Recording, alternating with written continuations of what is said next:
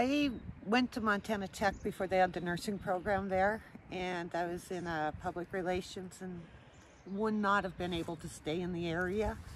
So I went to Bozeman and finished my nursing degree. So my degree is out of MSU.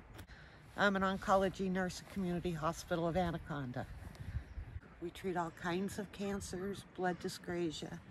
Dr. Heffley I work with is also a hematologist, and he treats blood dyscrasias also. So we go from leukemias to colon cancers to brain cancers. It's a little bit of everything. I think with cancer patients, it's honesty. You can't give them an unrealistic hope, but you still got to give them hope. So you got to do a lot of education of what to expect, where we're at, and let them know how things are going to go. And the treatments, you know, what's expected.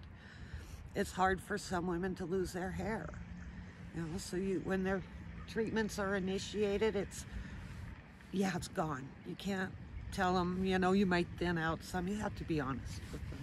So that's a big part of it. Education, and a lot of people hear the word and they shut down. So it's just a lot of reinforcement of what's being said.